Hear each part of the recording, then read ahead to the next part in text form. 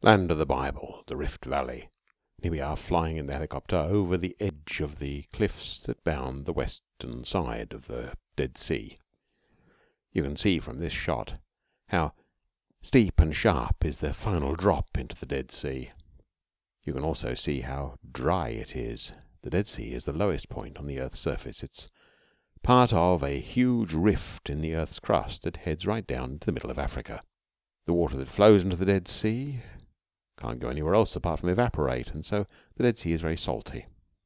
We'll visit 3 areas in this video: the edge of the Dead Sea that we've already been to in the helicopter, Mount Nebo, where we'll share a Moses Eye view across to Jericho, and then a helicopter trip down from near Jerusalem to near Jericho. The Jordan Valley and the steepness of the hills beyond it provided more than a psychological barrier for Joshua and the Israelites entering the Promised Land.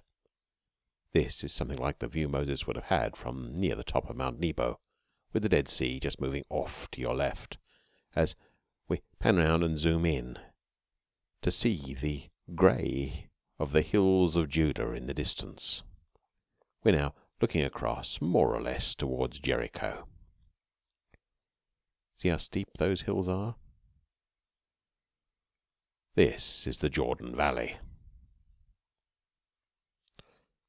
Now we're in the helicopter again, flying down from somewhere near Jerusalem towards Jericho, flying over some of the steep wadis that lead down towards the Dead Sea and the Jordan Valley. It's springtime and there's a bit of grass about. Not much by New Zealand standards, but you can catch those glimpses of green shading on the hills, and if we zoom in here, we've managed to catch a shepherd and his flocks.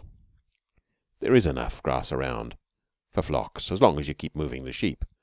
As they eat the grass in one place, you move on to another. And that kind of seasonal shepherding was what went on from the hill country of Judah. You can see how steep the wadis are as we fly down till we're now in sight of the Dead Sea.